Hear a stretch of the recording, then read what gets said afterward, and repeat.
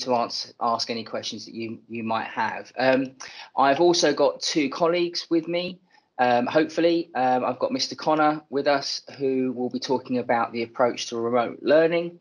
And I've also got Mr. Scaife, who will be talking about keeping your children safe and so on. So we're now recording. So the first thing is just to say welcome.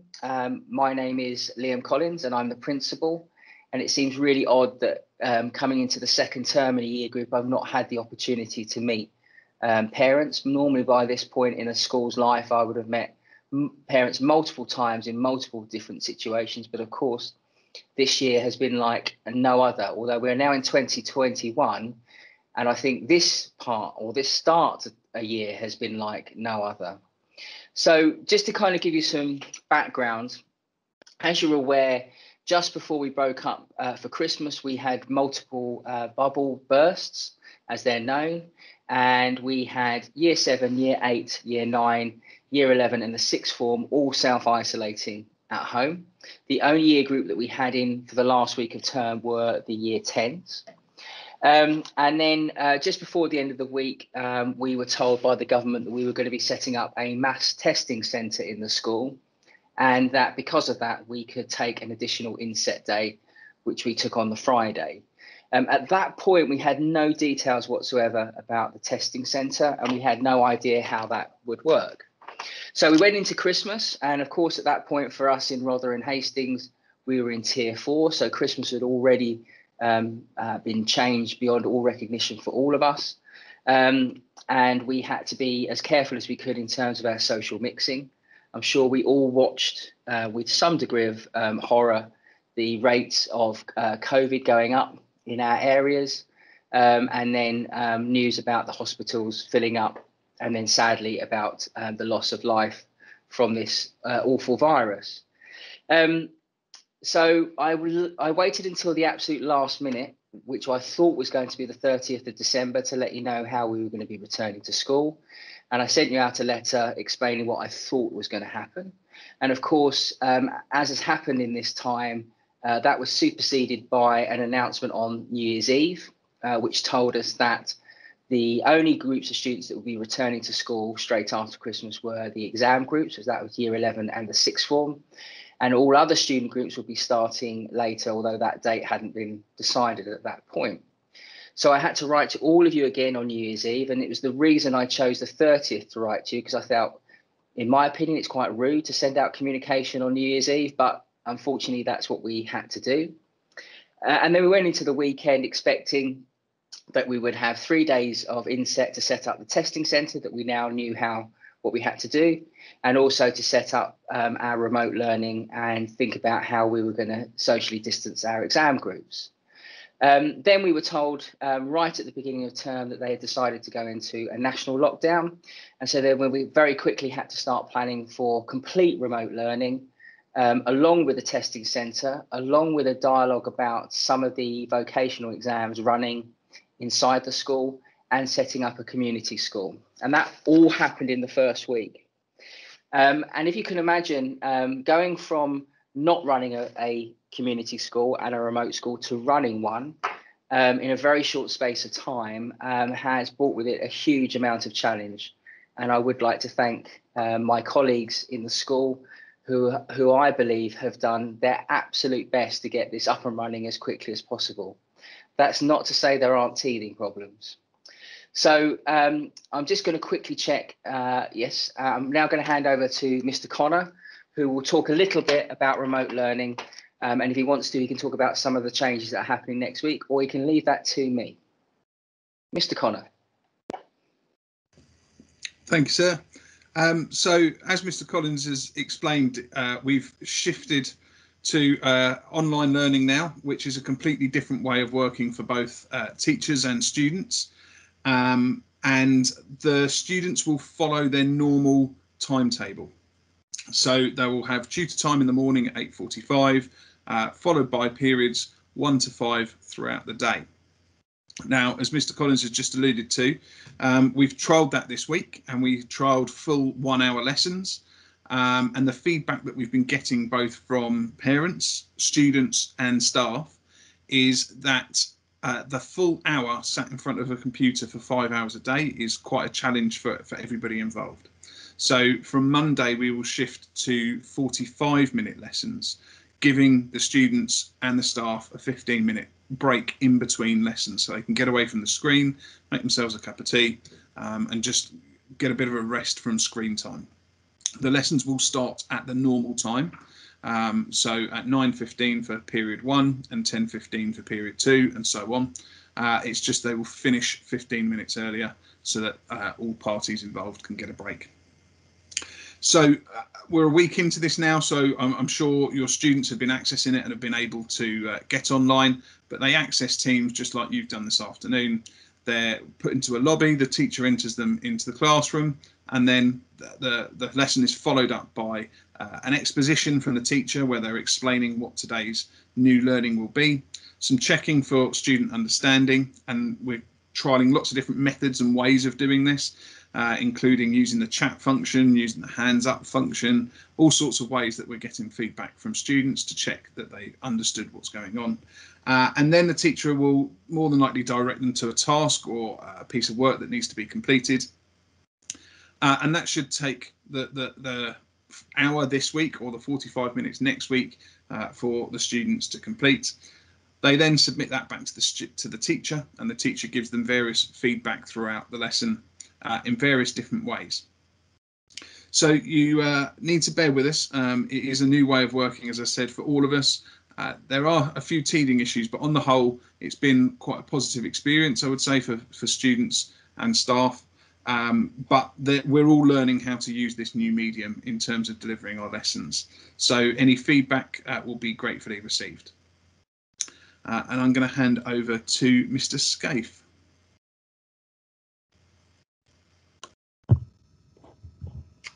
Hello, good afternoon, everyone. The first thing, my name is Mr. Scaife. I am the Associate Principal here at Ark Alexandra.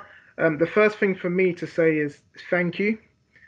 Thank you really, really, from the heart, actually. It's been a very turbulent time for us all, but the support that's coming from families is immense.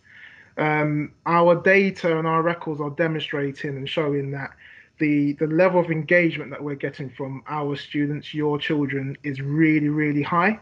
And that's down to you as supportive families and supportive parents and carers. So thank you for that. I think we know from the first lockdown the importance of routine and keeping into healthy routines in order to combat loneliness and boredom and to reduce the onset of mental health issues that comes with being locked down and under such restrictive measures. So thank you for that again. We know from what we've heard from Mr. Collins and Mr. Connor that the importance of this is to reduce and to minimize the onset of gaps occurring in our kids' education, in their learning. So thank you again, and please keep up the good work. Please keep harassing them. Please keep encouraging them to log on time as per their normal timetable, because I can assure you it's having a wonderful impact in terms of their engagement, in terms of their routines. And as I've touched on, the importance of why we're monitoring their engagement is because we want to make sure and keep tabs to make sure that they're engaged, that they're enjoying their learning, albeit from home, that they're still making progress, and their teachers are still really, really thinking carefully about how best to support them from a remote perspective. So they are always at the forefront of our minds. And with that comes us making sure that they're okay. And the systems that we've got in place will have teething issues, and I do apologize in advance for some of those teething issues if you have been bombarded with texts and such like. But that they are in place to ensure that, for number one, our obligation in terms of ensuring that your children are safe and that they are well and that they are preoccupied and that they are busy, albeit with making sure that there is respite and time away from the computer screens, and that balance being struck is the forefront of our minds and our absolute obligation to your children. So We don't apologize for caring. We don't apologize for them being in the forefront of our minds at all times. Okay, so just so you know, we really do care and we really want to make sure that everyone's okay from a remote perspective. In terms of their engagement to lessons, that's how we're tracking safeguarding. That's how we're tracking their attendance. So please do make sure that if there is an issue in terms of a device or Wi-Fi or a multitude of other issues, please do keep in contact with us. Please do let us know. We have teams in place in order to support from a remote perspective. So all you need to do is to send us an email through the info@ArcAlexandra email account, or give us a ring, and we have people on standby to do our very best in getting back to you to make sure that we resolve any issues that are within our power to do so. So that's it from me. The key points are, please keep those routines going. If there is, or if there are any issues that you're facing, that your child is facing, please don't hesitate to give us a call or send us an email, and we do our very best to resolve them for you. Thank you. Thank you. I've seen one hand go up. I'm just going to apologise now that all I can see is the name that you've got on the screen. So I have seen that Sue has put her hand up, and I'll come to you in a moment, Sue. One other thing really to mention at this point is that most of us within the SLT are also parents. Both my children go to the school that I was previously the head teacher at. And so we are seeing how hard it is to work and look out for children at the same time. And so we do recognise how hard that is. Just going back to the texting system, I had to set out at the beginning to ensure that our most vulnerable children were looked out for, and were making sure that we could check that they were logging in and keeping up with the work and so on. Unfortunately, the system we have, we can't separate students. We either have one system for everybody, or we have no system for everybody. So I completely and utterly understand that some of the frustration that happened at the beginning of the week, the tone of the text message, the numbers of the text messages when you were looking at your child being in the lesson, etc., was frustrating. But I do want you to know that really was done from the best intention to make sure our most vulnerable children were online. But the upshot has been that we've now reached a point where we're almost at 90%. So that means in all year groups, 90% of the students are online and engaging with the work that they are doing. All of them are, unless we've got a member of staff who's unwell or their device has collapsed, all of them are getting some form of live teaching. And I'm sure any of you who know children in other schools, including my own children, you'll know that that is incredibly unusual in East Sussex at this moment in time. And again, we're trying to ensure that all of our children are not losing any learning. So we're going to come to some questions now. As I said, if it's if you want to do a verbal question, if you can keep it more general, and if it's specifically about an issue that you've got with your own devices, if you can put those into the chat room, we can come back to you. But Sue, you were the first person with your hand up. Yeah. Oh, hello. Can you hear me okay? I can. Hi. I'm really pleased about you cutting the lessons down to 45 minutes, but I'm very, very concerned about by the time school finishes, we don't get long to actually exercise and get out of the house. Mm-hmm. And I think it would be better if you could make lunchtime at least an hour and a half, so we could get out in the middle of the day. Okay. The simple reason for that, we can't do that, Sue, is that would require us to completely rewrite the timetable. And I'm certain that doesn't sound like it's a particularly complicated thing to do, but obviously the change of those times would then impact on all of the lessons and so on. But we do recognise that they are sat in front of the screens for far too long, and we are looking at different ways to try and enable them to get out and exercise. Okay. Obviously, the afternoon lesson now will finish at 3, so that will give us a little bit of extra time. Okay. But we do recognise that. Okay, it's just that, I mean, the last lockdown we had lighter evenings, so we could get out after school. Absolutely, absolutely. Just, today it seems we're full on with screen, and they're not getting out at all. No, I would completely agree with you, and it's something that we're looking to. And we started with the absolute desire to make sure that every lesson was taught. And I think we're hearing from parents that actually they could do with some additional breaks and so on. We're looking at our PE lessons. So thank you for the feedback. And I would say watch this space, because it is something that we definitely will take on board. Okay, thank you. Thank you. And then the next person with their hand up is, all I can see here is Makbule. I'm sorry if I've mispronounced that. Yeah, so my mom is not here right now, but I want to say something. Today I done my old lessons, but he said he didn't join the lesson. School messaged me and then he says he didn't join the lesson. Yeah. I don't know why. Okay, which lesson was that? I don't know. Okay, it can be just from a simple mistake. And we do go back and check. There's no detriment to yourself. There's not a thing that's going to have anything to do with your attendance on it. This is for us to just keep a check on how things are going, but we do make mistakes. Okay. Okay. Thank you. Yeah. Any other raised hands? Oh, I have, yes. Mr. French. Hello there, Mr. Collins. Thank you. I've spoken to my daughter, and she seems to be struggling quite a bit with focusing. Okay. You know, with the online learning. Yeah. Do you have any suggestions for parents like myself? Yeah. That we might be able to do, or is there anything that you might be able to help with? I mean, my daughter specifically is on the spectrum. Okay. She doesn't have a healthcare plan or school plan or whatever. So, you know, it is a bit of a concern, because obviously we received the reports today. And we spoke to her about them. She said she's just struggling quite a bit at times to focus, even though she's in a quiet environment and that lot. She finds it difficult. And what's your daughter's name? Ziana.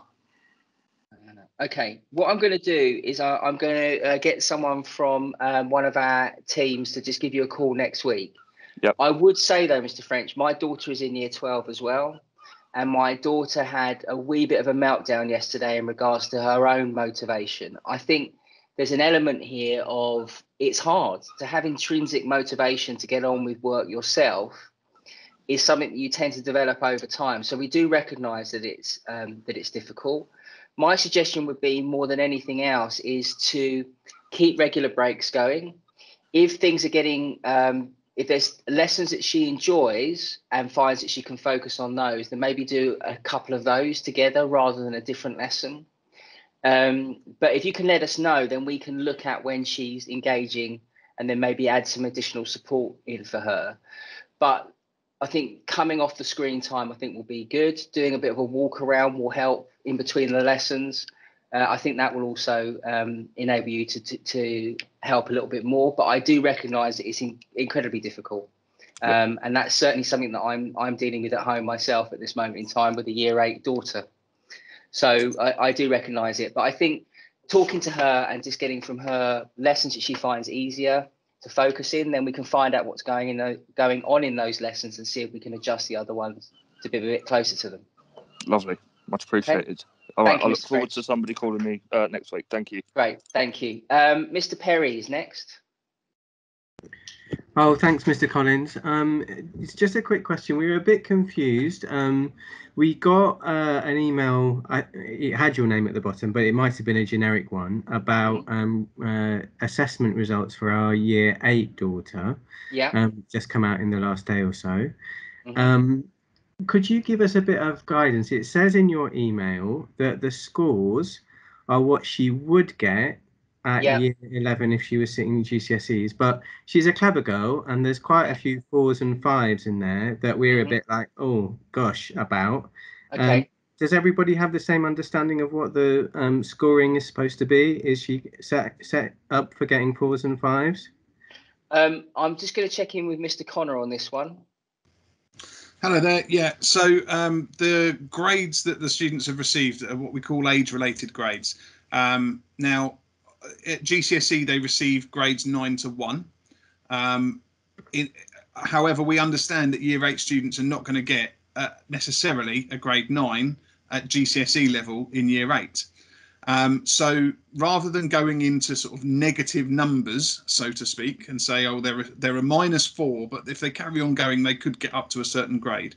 What we do instead is what's called an age-related grade. So it says that if a student is getting a grade 4 in year 8, and then they go on to get a grade 4 in year 9, that grade 4 in year 9 is a level up. It's a harder grade 4 because they're progressing towards their final grade at GCSE. So it's an age-related grade, which means that if they continue making the progress that they should, that would be a possible grade that they get in year 11. However, what it's important to bear in mind is that the assessment and the grade that they've got this time doesn't necessarily cover the full range of subjects and the full range of content that a subject covers. And this grade in particular was hampered slightly by various closing of bubbles in year 8, and so it may be slightly lower than you anticipated, and it only covered a short amount of learning that was covered in the autumn term. So I wouldn't be too worried at this stage, but if you are concerned, the best person to contact is your student's form tutor. I would just add to that, Mr. Perry, is that it's very hard to work out how best to communicate progress. And as a parent, as I've said, I've just had a set of reports in from my son's school, which I have to say were slightly confusing as well. I tend to make a really big look at the effort grade or the attitudes to learning grade. That's the one that's really important in terms of what's going to be the thing that's going to get them through to the best grades possible. But I would just reiterate with what Mr. Connor has said, there is so much in a GCSE that you can only get graded for really as you get into the end of year 10 and into year 11. And that's where all of the higher grades sit. But I would definitely say that if you are concerned about it, get in contact with the form tutor, and then we'll get out and speak to some of the teachers and get you some better feedback. Okay, thank you. I don't know. It's not very encouraging for the kids. That's all. If what the system means is slightly lower grades for year 8s, because of the way it's configured, then it just means they're thinking, oh, I tried really hard, but I only got a 4. Yeah, I have to say, Mr. Perry, this is my first term in the school. There is lots of things that I might want to look at as we go through. I've worked in lots of different systems. I wouldn't say there's a system that does work for every student in every way. It's one of those ones that's quite difficult to give a good amount of information from a grade that the parents and the student can fully understand. But I do recognise this. But again, I will take this feedback, and we will have a look at how we're assessing students and how we're communicating with parents on it. Thank you. Okay. I think it's Mr. Warren. Hello. I was just wondering if I could also have a telephone call maybe sometime next week with regards to my son's learning. Yeah, of course. Learning. Also, he got an X on one of his lessons. I didn't know what the X meant. I know he struggles and he's at like 1s and 2s and whatever, but okay. He got an X on one. Okay, and what's his name? Tyler Warren. Oh, it is Tyler. Sorry, yeah. That's why. Okay. Yes, I'll get someone to give you a call next week to run through that assessment. Okay. Thank you. Thank you. And then I've got I think it's Adeyinka. Again, apologies if I've mispronounced that. Oh, thank you, Mr. Collins. First and foremost, I want to appreciate you for doing an incredible job, during this, this period in time. I really want to appreciate you because it's not easy. Thank you. I just have only one of my questions has been partially answered. Mr. Perry has asked that question, is that since all these children are going to be, to be learning remotely, that how do you monitor their progress?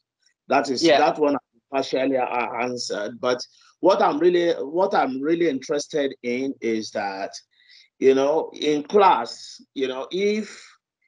if you're teaching me something and I don't understand it, I can ask you questions. Sure. Will there be opportunity for these children also to ask questions? Some of these children can be very shy, and they may not want to hold other people back. Mm-hmm. So how do we deal with that type of situation? Thank you. Sure. Okay, I think there's multiple ways. And again, I think you're going to have to bear with us a little bit. There are some staff that are very confident in using Teams and know how to use the mute all and unmute all very adeptly, so they can ask students directly how they're doing and get a response. There are staff that are using the hands up part of Teams, which is lots of you have done today, which is the icon at the top. Unsurprisingly, it looks like a hand. There are also breakout rooms that were quite, I think what's the word, quite crude before, but they're now much more subtle in terms of how you can use those with group work within a classroom. So there are multiple ways within the lesson, as long as the member of staff is confident enough to be able to use them. If you still get to the end of a lesson and your child is confused, the best thing I can suggest is they email the teacher and just ask the question to the teacher. And I know that our members of staff will get back to you in regards to an answer. Again, it's just not perfect at this moment in time.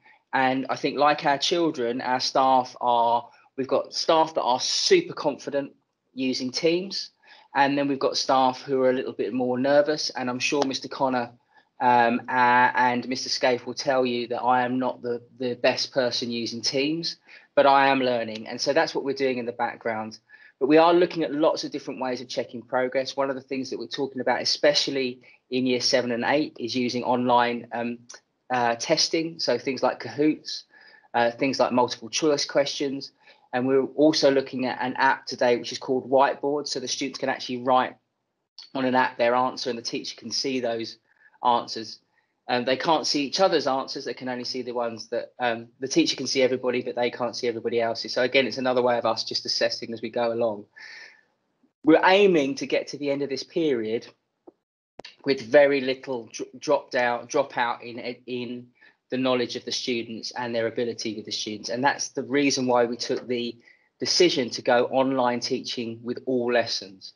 And of course, that's a huge undertaking. I think, if you can think about it, it can be up to about 130 teachers logging in at the same time, and then 1,400 students logging in at the same time. It's a huge undertaking. But if you think of ideas that we can improve on, then please feel free to email me. As you can already tell, we've been listening to parents in regards to the length of the lessons. We're listening to parents in terms of making sure that we are enabling students to ask questions. But yeah, please just keep suggestions coming in. The staff have been great in adapting and so on, but just feedback is the best thing that you can do. Yeah, sorry, I've been trying to get, I've been trying to find out how I can get the syllabus of these children. Okay. My daughter is in year 8. Yeah. Because I could help her at home. Sure. Strangely enough, it's something that I've spoken. All of the departments before Christmas completed what all the students will be learning this half term. So I've asked the heads of department just to check that, to make sure that it's still relevant, because obviously heads of departments may have decided to change the sequence of learning because of going from classroom teaching to online learning. But I am going to be producing that for all of the year groups, all of their lessons. So you will actually be able to see what they're learning over this half term, and therefore you'll be able to help. Okay. I've got one more hand, which is Miss Ewins. Good afternoon. Hi. I appreciate what you're saying, that some teachers aren't as confident with Teams, but could maths be looked at? Because just saying to the children, watch videos, and then if they're still not understanding it, they're being sent more videos to watch.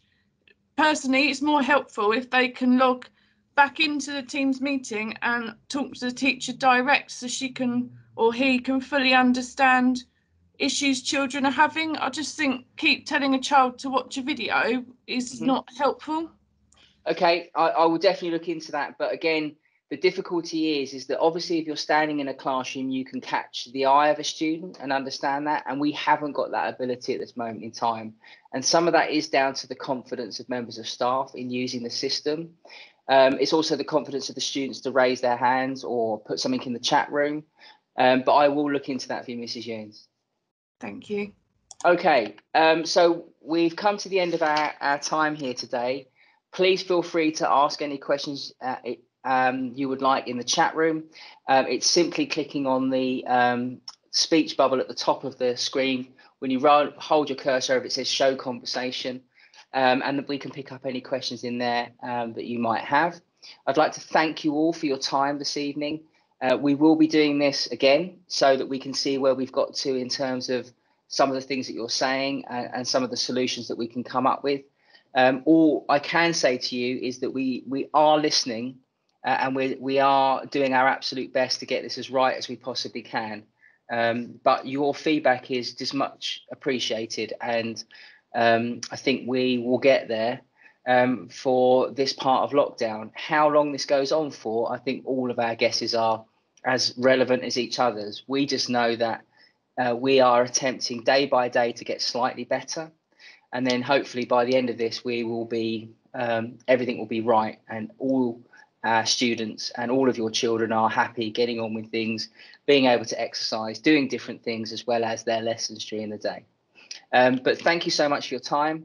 And I look forward to the time when hopefully we can actually meet in person and have a conversation face to face without a face mask on, without having to worry about social distancing. But just a final thank you. As I said, I do know as a parent how difficult this is for you as well. And if there's anything we can do to help and support you, please let us know, whether you think a parent guide to certain lessons or ways that you can help your children. We can look into that as well. But thanks again for your time, and hopefully I'll see you all very soon. Thank you. Thank you. Thank you. Thanks so much. Thank you. Thank you very much. Thank you very much.